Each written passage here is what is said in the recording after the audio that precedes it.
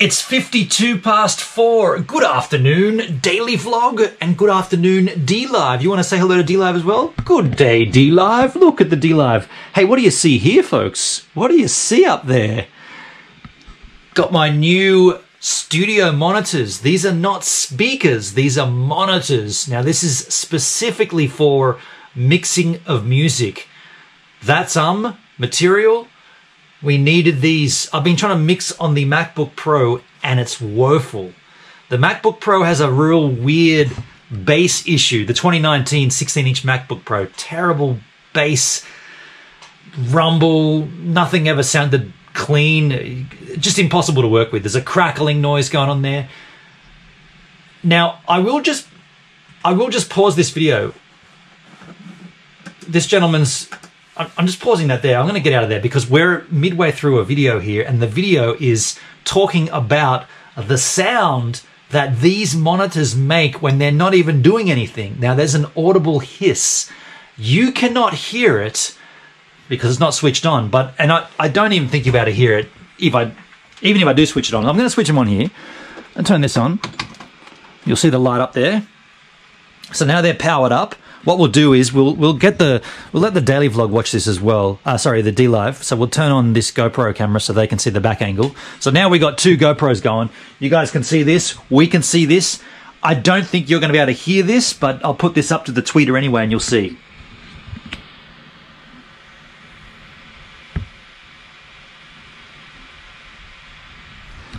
I have no confidence that you heard that. I have absolutely no confidence. The GoPros have got a woeful mic as it begins.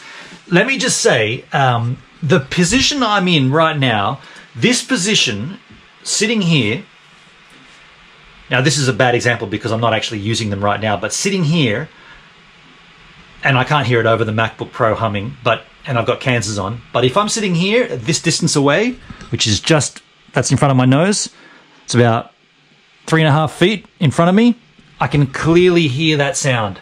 I can hear that easily. Now, I'm not going to even try to hear it now because I'm streaming, but we've got so many things powered on, but that's what's going on. There's an audible noise from the tweeter of these. These are Rokit 7s, G4 Rokit 7s. We're learning about it from this video here on YouTube. This guy has made a video called, what's it called again? It's called Why Are Studio Monitors Noisy? That's what it looks like. So we're watching that now. I'm not expecting to get an ultimate resolution here today. I don't really care too much for it. All I'm saying is that I thought these would be dead silent unless you sent them a signal. Now I can unplug the XLR cables from my Element 46. They're plugged in right now. But if I unplug those, it makes no difference. There is still an audible hiss from these monitors. Is it going to affect me in my mixing? Not so much. But is it upsetting? Yeah, a little bit. Is it going to be a showstopper to send them back? No. I'm just thinking, there's a couple of suggestions here in the chat. Chad saying you need to get a hum reducer. It also depends on your cable, if it's balanced or not. These are balanced XLR cables.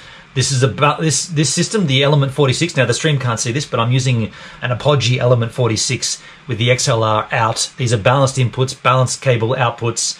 That's not the issue, but I appreciate you asking that. If there are voltage and frequency in AC, it's the frequency that's the issue. But there's no switchable change. Like these are universal. They sell these to